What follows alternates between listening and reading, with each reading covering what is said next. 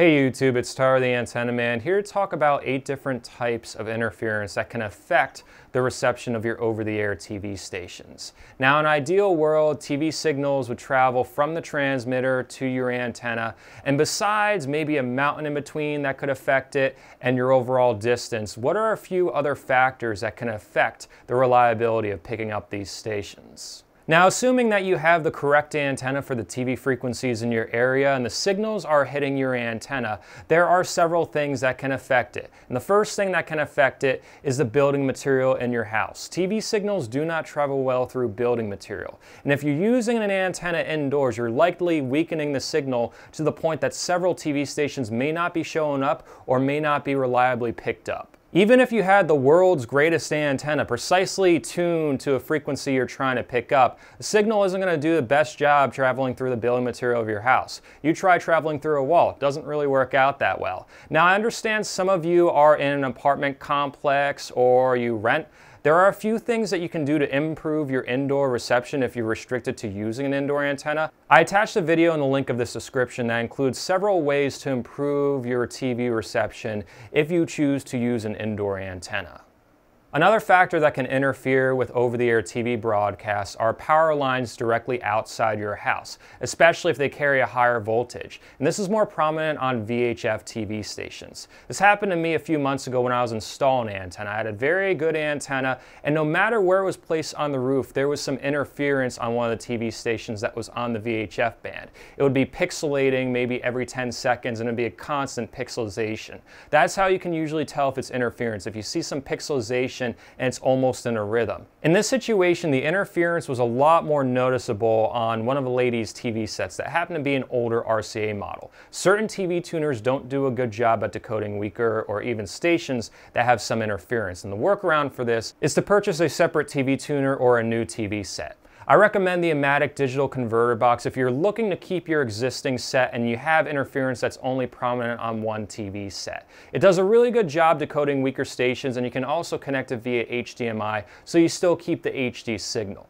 Along with power lines outside your home that can interfere with weaker VHF TV stations, another factor that can interfere with them are several electrical items inside your home. These include blenders, microwaves, and even LED light bulbs. I experienced this issue firsthand about 1.5 years ago when I first moved in this house. Every time I turned the microwave on, I would lose reception of 2 of the VHF TV stations. They would just start pixelating like crazy. I wouldn't have a watchable signal. If you're in this situation and you want to use an indoor antenna, I highly recommend upgrading. Stop using this model. If you're using it, it's a piece of junk. It doesn't work well. I recommend the ClearStream 2 Max if you want your best shot at reliable reception indoors, especially if you're using a junk antenna that isn't picking up the station well in the first place, to the point every time you turn on a light or a microwave, the signal completely cuts out.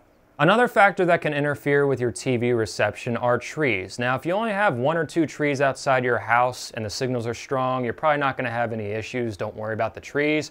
But if your house is surrounded by trees, especially if you live in a very heavily wooded area and the signals are weak, there's a good chance on windy days you'll notice that certain TV stations start to pixelate or go out altogether. That's because the trees are interfering with them.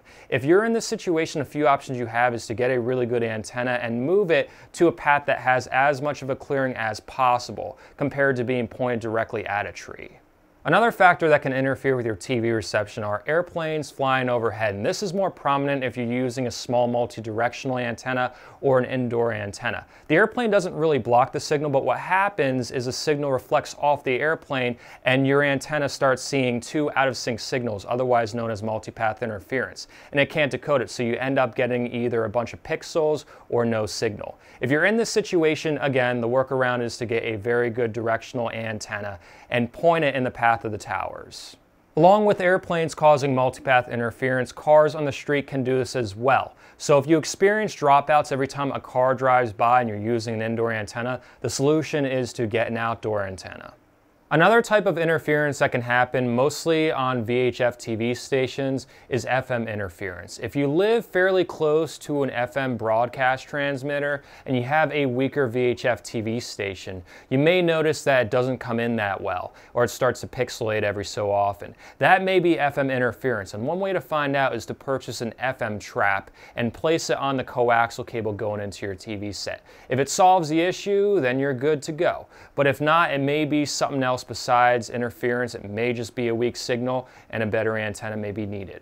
In addition to FM interference on the VHF band, 4G LTE interference can also happen on some of the higher frequencies on the UHF band. This happens more if you live close to a cell tower. And you can tell it's interference if you notice kind of like a pulse rhythm, like maybe every 10 or 15 seconds it pixelates or just drops out altogether. That's usually a sign of interference. And if this is the case, you can buy an LTE filter. I've attached links to both the FM trap and LTE filter in the description of this video.